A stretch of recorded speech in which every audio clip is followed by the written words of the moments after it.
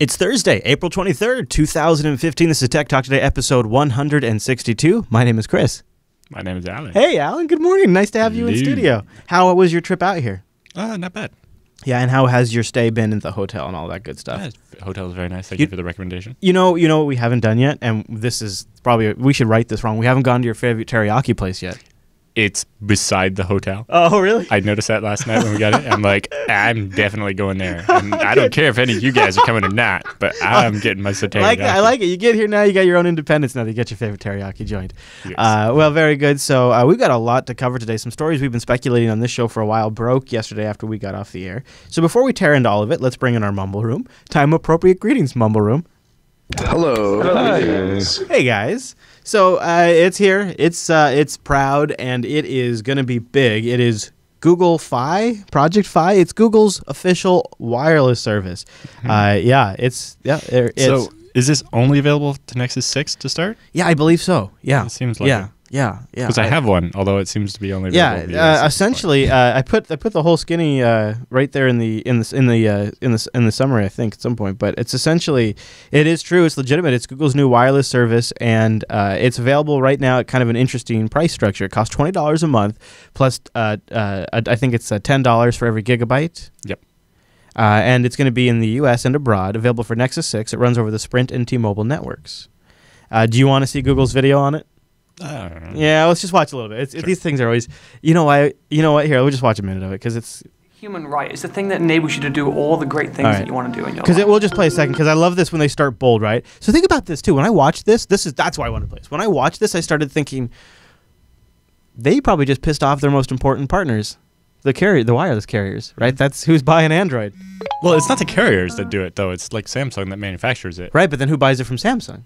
I suppose. But they're kind of forced to do whatever they want, or to sell the phones that people want to buy. They're kind of stuck, aren't they? But then again, if people only have the choice of certain phones, they will learn to live with it. So yeah, maybe it's just, I feel like it's a new market free market. Yeah, but it's interesting about a free market is that it's not necessarily that free, right? The vendors have some control. The phone companies, because there are only a couple of them, could really decide that Android isn't the thing anymore. Yeah, and try to kill it. All right, so let's watch this and see if that's if they're going after the carriers. Connection is a human right. It's the thing that enables you to do all the great things that you want to do in your life. Our mobile phones and the connectivity in those phones are the thing that keep us not just connected to networks, but connected to people. With Project Fi, we wanted to build a wireless experience really from the ground up. As you move around the world, there are different networks that are strong in different places. In your home, the Wi-Fi might be strongest. On your commute, a cellular network might be strongest. And the cellular network near your office might be different from the cellular network near your home. What Project Fi does is very seamlessly move people between networks depending on where they are. That's interesting. That can really help you transform the way you communicate and give you the best connectivity you need wherever you are. So let's stop right there. So it switches between Sprint and T-Mobile and Wi-Fi sort of seamlessly, which is pretty interesting. You don't really have to manage that very much. I like that about it. Project Fi, to me, what's starting to feel a little weird about it is it feels like it should be called Project Hug Fi. Like it's the Hug wireless network. Like everybody just loves everybody. But it's really about data tracking. It's really about getting more people on Google services. It's not about pushing the boundaries of communication for humanity. Well, I think what it's going to be about, obviously they haven't done it yet, but I think their end goal is going to be, data is $10 a gigabyte, but data to Google is free. Yeah, that would be very interesting to see how that plays out. Now, at this point, they probably can't do that because they're doing MVNO off of those carriers. And those carriers are going to charge them a fixed rate that Google has to be able to pay for. I don't know, is $10 a gigabyte a good price compared to other places? So good question. So Ars Technica has done a hell of a write-up. Who wrote this over at Ars Technica? This is Ron Amandio wrote this incredible write-up and got the visuals from all the different web vendors. And speaking, before we go too much further, here's Ting. Ting's on this lineup now. I'll tell you something I've noticed. Ting is now a part of the conversation. Yeah. this has actually so far been a really good thing for Ting because now people are talking about Ting. And when you look at the comments, people are like, yeah, Ting did this 2 years ago. And what does our IRC say when we start talking about Google Fi, Project Fi? Like, yeah, that almost sounds well, as good they're as reselling Ting. the same networks that Ting is. But here's the difference between here's, I think, that like the long-term fundamental difference between Ting and Project Fi. Ting it's based on your account. And you can have a pooled set of time and minutes between all of your devices, tablets, phones, a tiny little smartphone, things that are like a GSM chip in like a tiny little portable device, all from one shared pool, where this Google Project Fi is device-based. You pay per device again. And I don't like that model as much. That's something that kind of surprises me because I was under the impression Google kind of wanted you to have a Google phone and a Google tablet. And a Google Watch with a GSM chip in it, and you'd think, but yeah. So anyways, Ars Technica has this great write-up. So, sorry, the Watch has its own connection? I thought the Watch is just slave only one of them, one of the Samsungs, but the next couple of generations, they're absolutely going to put that in there.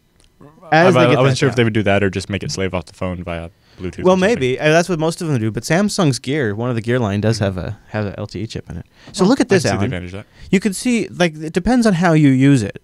So for me, because I'm pretty savvy with Wi-Fi, Ting is clearly far and above the cheapest. But if nothing else, it's fascinating now to see Ting, Sprint, T-Mobile, and Verizon all kind of compared next to each other with this Project Fi. And this graph is not necessarily representative of certain people's usage. Like, the plans they put together here are right. It's the first thing is that it goes to it's their best attempt. 1, 3, or 5 gigabytes. Yeah. Whereas at Ting, you can use and pay for exactly 1.7 gigabytes. Yeah, and that's a good point there. And they just went and did like an average like estimation. Now, of course, some of these places like Ting, they have their own calculator where you can see exactly how much you would save, or how much it would cost you, depending. So I think for some. Actually, they have a note right here. It says Ting's a la carte pricing makes it very hard to fit in this chart. So we went with just one device. Whereas, if they'd done a chart of this with 2 devices, Ting would have been so far cheaper than everybody. Right, yeah, because then only be another. Yeah, and 500 minutes. Most people don't use 500 minutes. No, not most people that are non-phone users. I mean, a lot of people like in our group are mostly just texters or data users. Well, even like I get support calls on my phone, and I still don't use more than like 200 minutes a month. Yeah. So we'll continue to follow it and see where it goes. It's in beta right now. And you have to have a Nexus 6 or promise to get a Nexus 6 if you get in the beta, which I thought was pretty interesting. Here's an interesting story that maybe we could talk about more on. I guess the one thing they don't cover, they keep saying, in the U.S. and abroad, but they don't mention what mobile networks it's going to use abroad. Yeah. I guess it's just actually going to roam on. Or perhaps they're still in development. Because, I have a Nexus 6, and I would love to have not TELUS. Yeah, for sure. Basically, when I roam to the U.S., I would like to not pay $5 a megabyte. Ooh. $10 a gigabyte sounds pretty good when I pay $5 a megabyte. Now, are those gold-wrapped 24-karat megabytes, Alan? Well, I bought a U.S. travel pass, so I get a cheaper rate for the next 30 days on U.S. data. So it's just silver-wrapped gold. Yeah. Or silver-wrapped data. All right, look at this one, Alan. This is like we're going to do a faux tech snap right here. Security companies are being accused of exaggerating Iran's cyber threat against the U.S. A widely read report accusing Iran of hundreds of thousands of cyber attacks against the U.S. is being criticized as hugely inaccurate as well as motivated by marketing and politics. According to a new white paper and critics around the security industry, the original report, solicited by a conservative think tank and published by Norse in the lead up to the RSA Security Conference, hit the front page of the New York Times by calling the handshakes and network scans sophisticated cyber attacks. So anyways, they're just connecting so network somebody ports. running Nmap is a sophisticated cyber criminal who's coming to terrorize your network. This is the level of dialogue now. These networks keep making different claims. It gets confusing. What? Fastest, the strongest, the most in-your-face system. What? Unpause the Google video, I think. Test. Yeah. No, I think that's on your site there. It's funny. Is there a tab playing audio over there, Alan? What is that? That's great. It almost sounds like it's related to our stuff. That's brilliant. I have no idea. All right. One of these sites playing I like it. We have a ghost in the machine. Hey, Alan. Was that coming from me? Yeah, I think so, because it's on your channel. Oh. So check this one out. Sorry. So along the same line, you're going to love You this. should have installed AdBlock or something. You're going to love this because you can just sit back and judge us. Okay. Although I don't know if you have anything like this. So just in the shadow of that story where we're over exaggerating cyber threats, the House on Wednesday passed the first major cybersecurity bill since the attack on Sony Entertainment. This is in the shadow of the Sony Entertainment hack. It's which turned out to be how big of a deal? This is PCNA, Protecting Cyber Networks, backed by the House Intelligence Committee, and it will strengthen our digital defenses. And what that really means is it enables companies to share information with the government and be indemnified for revealing anything. So what you really do is watch TechSnap today when we talk about the French version of this law, which is slightly worse. Really? And what the backlash is to it. Oh, interesting. Yeah. Yeah, that will be. So that'll be a good tie-in. Really, I wish this hadn't passed already so that we could point to the French example and be it's only if gone you through do the this, House. we will do the same damn thing. It's only gone through the House yet, so Okay. maybe there's still time to raise a stink about it. This one allows companies to cooperate. The French one required them to cooperate and not say anything about it. Interesting. Well, we'll keep tracking that too. Hey, I thought this story was... The chat room is funny. It says Sony hack was an inside job, which is kind of a play on the conspiracy theories about 9/11 or whatever. Yeah. But at the same time, the Sony hack was actually an inside job. Yes, I know, right? Yeah. We are living in a weird time. I'm glad that you and I are old enough to live in a time before we got really crazy about computers, so that we have the perspective when they weren't these big scary boogeyman things. All right. Speaking of big scary boogeymen in the future, Apple is begun. Now, don't get your pitchforks, everybody, because this happens from time to time, but then they abort and then they sort of reformat and reinstall new policies into their drones, and they allow these apps in all of a sudden. But Apple appears to be now rejecting apps that include, wait for it, Pebble support! That's right. Now that the Apple Watch is hitting the market, it appears that Apple may be rejecting so people apps would that have an Pebble iPhone support. and a Pebble and want them to work together, and Apple's like, no. I don't know. I mean, Pebble support's been on iOS for a long time. And so I'm not quite sure what happened here. But so an app was submitted to the App Store called CNAV US, and it had Pebble support to give you nav directions on your watch while you're driving or whatever. Mm-hmm. It's been in there for about 2 years. It's been in the description for about 2 years. And then they were rejected when they submitted an update. And here's what they wrote. They said, we've just had our latest version of CNAV US app rejected by the App Store by Apple because we support the Pebble smartwatch and say so in the app description and the metadata. They also talk about it a little bit in the notes. CNAV US has previously been approved by Apple with no problem. We've had Pebble support in CNAV for nearly 2 years, and there are no changes to our support for the Pebble in this version. Why is Apple doing this? So when Apple rejects an app, do they actually say why, or they just rejected and you have to guess? It kind of depends different times, but it appears that in this time they did specifically say it was because of the Pebble support. So here's why. Because what they'll do is they'll quote sections of the policy. So Section 3.1, apps or metadata that mention the name of any other mobile platform will be rejected. So they just kind of don't mention our competitors in your app description. But because they mentioned Pebble, and that's the only other competitor...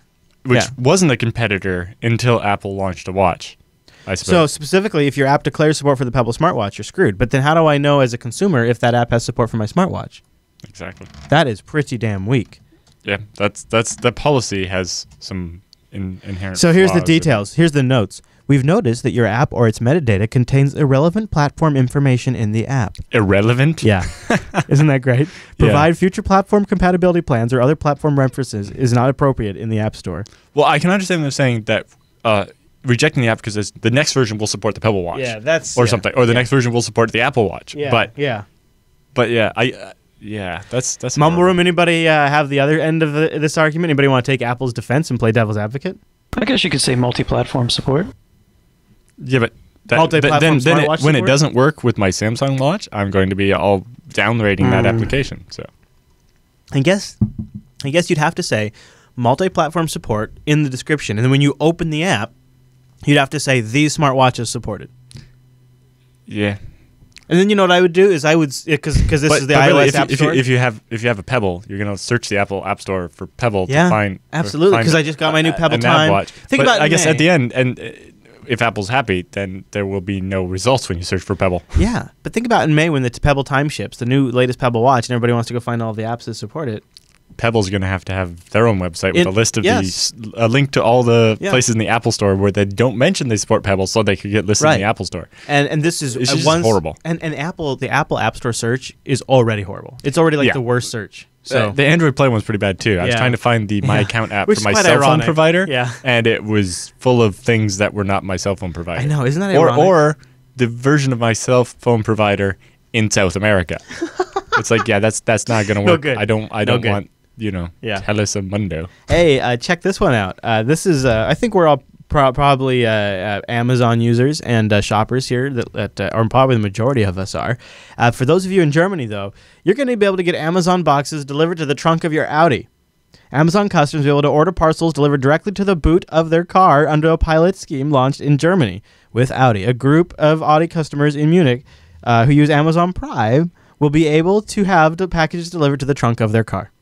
So you're at work, parked in the parking lot, and the DHL guy's going to come. Yeah. And then somehow communicate with like the Audi version of OnStar and have them pop the trunk, I guess? I'm thinking that's exactly how it works because it has to work with Audi-specific customers that have selected to join. And then the DHL guy can pop your trunk, fill it with packages, and then leave. Do you like this idea? It's kind of interesting. Yeah. Although at my house, I've had the side door set up with a combination lock that I can give the delivery people. Yeah. And then they can leave the parcel on the door, close it, and... I'd just be worried that maybe like the guy wouldn't close the trunk correctly or he'd slam it too hard if I have a really nice Audi or something like that. But it is a fascinating idea. I think it's temporary. It's all about drones. This seems like Audi kind of went or grouped up with somebody and be like, oh, this will get lots of marketing. Yeah. It's like people will buy an Audi just so they can get their Amazon packages delivered to their trunk. Mumble Room, if they announce this in your local town, would you sign up for it? I'd like to see it come out for other cars. Yeah. Assuming it came out for your car in your town, would you do it? First of all, you'd have to have an expensive enough car that it has an OnStar type service where they can remotely unlock the trunk. I mean, there's going to be a couple I worry of about any assumptions, car that has a service where some random person can remotely unlock my trunk. Right, yeah. Yeah. It seems like there could be more. The more you think about it, there could be more problems. But I would probably try it.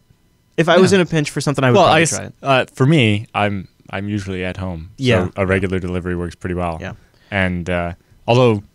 Yeah, DHL is the most complicated one for me if I do miss it. Oh, really? Compared to, like Purelator or UPS, it goes to a storefront a couple of minutes away and I can go pick it up. Yeah. In FedEx, it goes the next town over, which is a little annoying. Yeah. But DHL, I have no idea what the hell happens. It's gone. I think it goes back to the airport or Goes something. into a black hole. Hey, Alan, you know my shame. And that shame is called Google Docs. And you know that I just use Google Docs to write a book. How was that frustrating? No. Was it better than doing show notes? No, it worked very well. I find it very frustrating to do show notes. The commenting and suggestion features work very well. I could see how it could actually almost work better in a book.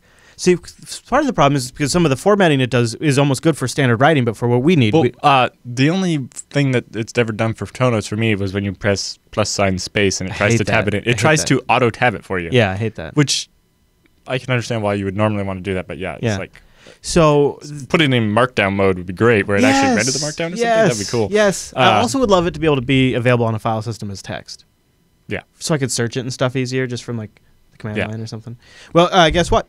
Dropbox is launching a collaborative note-taking service called Dropbox Notes. It's heading into beta right now. It was spotted earlier this month as Project Composer. It appears to have roots in the company's 2014 acquisition of the collaborative doc startup HackPad, which we talked about back when it was purchased by Dropbox. So now it's called Dropbox Notes, and there is a link in the show notes if you'd like to sign up for the beta, or just go to dropbox.com/notes to sign up. Yeah, mostly by calling it a notes app instead of like a document editing app, they can get away with missing a lot of formatting features and fancy stuff. Yeah. But in the end, for our show notes, that would actually be kind of a good thing. Yes and no, but yeah. I kind of like having just plain text. I just want synced plain text. Exactly. And I like if this is... well, they're synced and then there's real-time collaborative editing. Yeah, and the only way to get real-time, I think, is if you're going to do it in a web browser. Yeah. But having the end result end up available as a text file. That is nice. Yeah. So especially for posterity. What we want is CloudMark. Yeah. Which is markdown in the cloud. And I know there's a few out there. Like I know every time I talk about this online, people always say, "Have you checked out Stack Edit and things like that?" And yes, I have. Right. But, and yes, my biggest concern with any of those, any other service like that, is that we're gonna put 100 episodes worth of show notes in it, and it's gonna go away. Yep. So what I really like is an open source app we could self-host and back up. Yes. Well, and I know there's a few out there. I'd love to hear if anybody has experience with either of them. I know like Etherpad is one. Yeah. It works okay. We've used that at FreeBSD events a couple times. The problem was we were using, I think, Open Etherpad, which was a hosted one, and it went away. And so a bunch of our notes that we didn't get around to copying and pasting into our wiki were just gone. Yeah. But one with native support for Markdown. And right. basically a plain text view where you write Markdown, and then a Markdown view where you actually see the render would be great.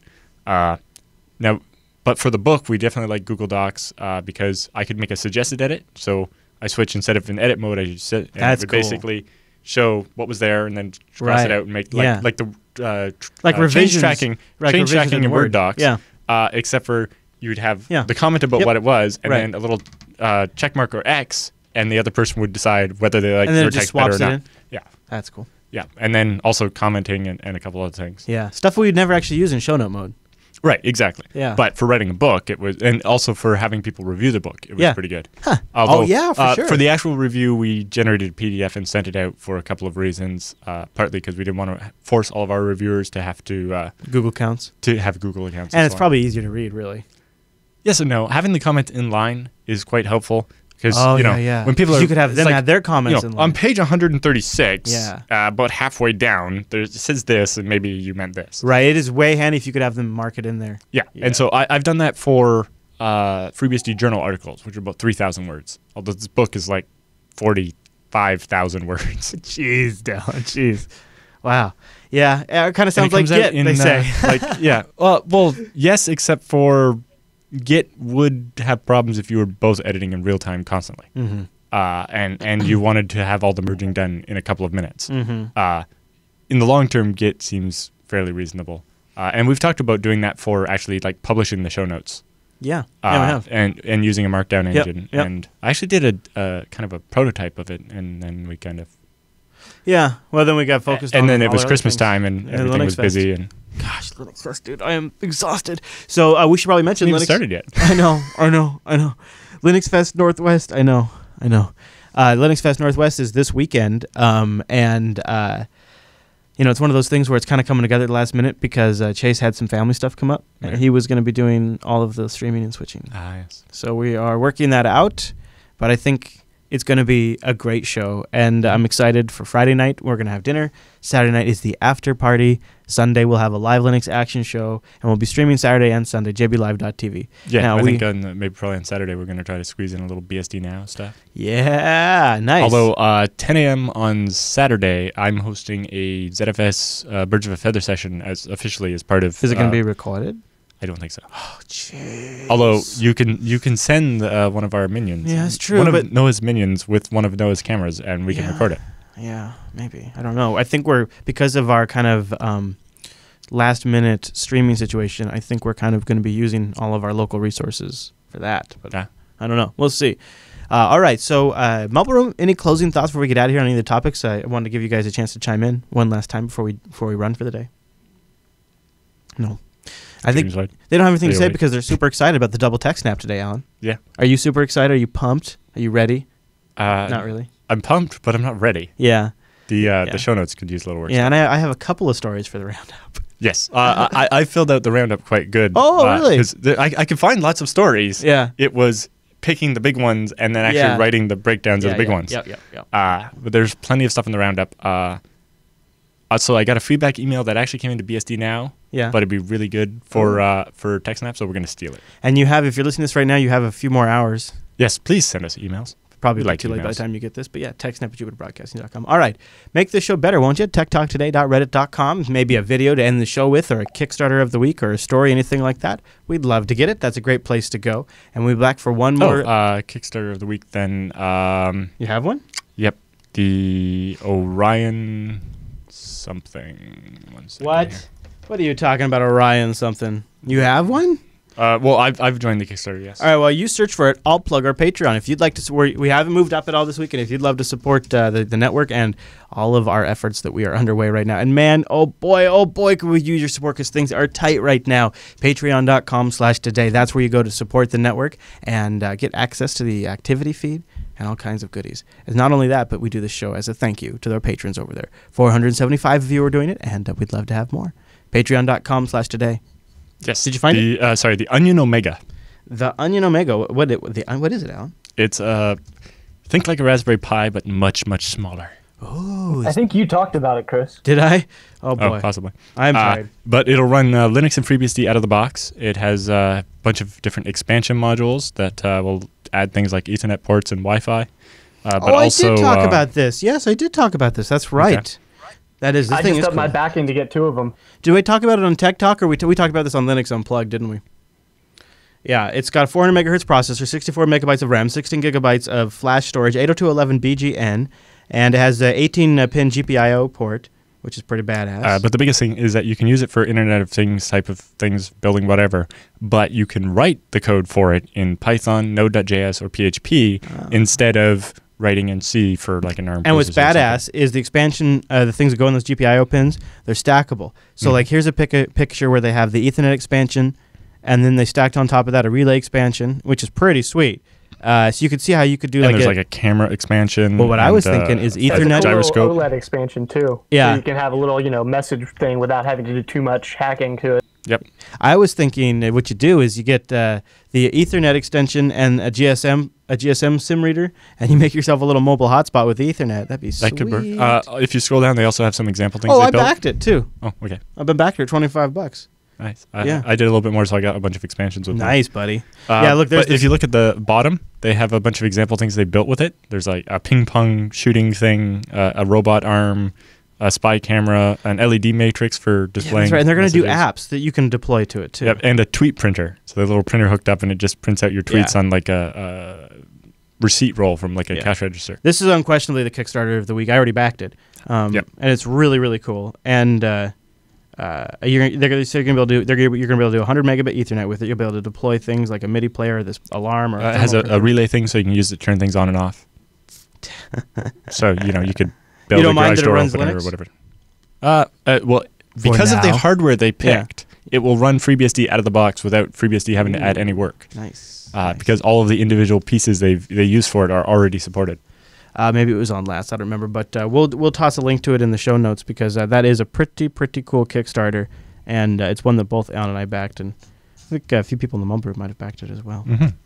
All right, so I got an idea of something we could put FreeBSD on. Oh, what's that? Yeah, it's our ending video clip. It's a premier hardware platform that's going to change everything, and I might as well put FreeBSD on it. We'll leave you with this, everybody. Thanks for joining us. See you back here tomorrow.